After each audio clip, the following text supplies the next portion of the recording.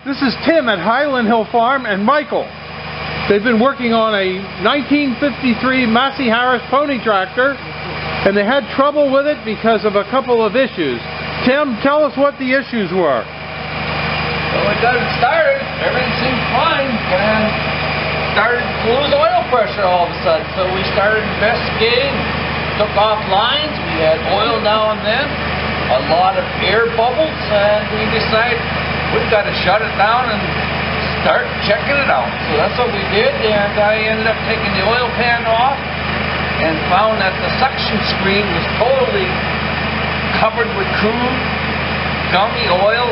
So I sprayed a cleaner on it and reinstalled the pan, reinstalled oil, and now the pressure seems to be holding after a number of minutes.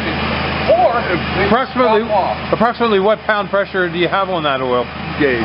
Right now it's very difficult to tell on that gauge. I would say about 20. That gauge should probably be replaced, but as long as we got oil pressure up on the gauge, we're not really concerned about exact oil pressure. So everything looks good to go now. Okay, and what did you do? It had been setting for how long? Oh man, close to 30 years I heard, somewhere like that. I don't know exactly. Okay, and what did you do to the gas tank and the gas filter? Oh, the gas tank was cleaner shape than I thought it would be, but we took a rag with some cleaner on it. I took a long stick and rubbed it around, cleaned out what I could. Then we used a shop vac and cleaned up all the other particles. And then in the process we had to remove the sediment bowl. That's a little glass container underneath to catch the sediment. And we had a little bit of a problem. The old gasket just deteriorated. So Michael here had to go home and make a new one out of rubber. But I think he's going to have to do it again because we've got a little bit of a leak. But there's nothing serious on this old girl. Right. Then we discovered our oil problem. Tried to get that. I think we got that solved now, and we'll move on. And by tomorrow, we'll find another little problem. So that's it for today. Okay, now I got this tractor probably 35 years ago down in Huntington Valley. A man was selling his farm, and it was being bought by the Pitcairns of the Pitcairn Estates. And he called me up and asked me to clean out his barn, and he gave me all his junk, and this was in it. So he didn't want to see it scrapped, so I kept my word and kept it from getting scrapped all these years.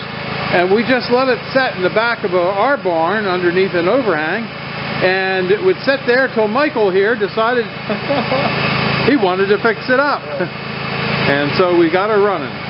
Now we won't be using this tractor, we'll just clean it up and paint it, and it'll be a display tractor for our yard. We sell trees and shrubs at Highland Hill Farm, and that's where this is located, in Fountainville, PA.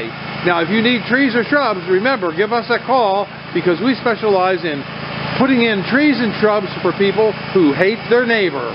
And you need screening and buffering, we're the company for you. We'll see you. Thank you very much.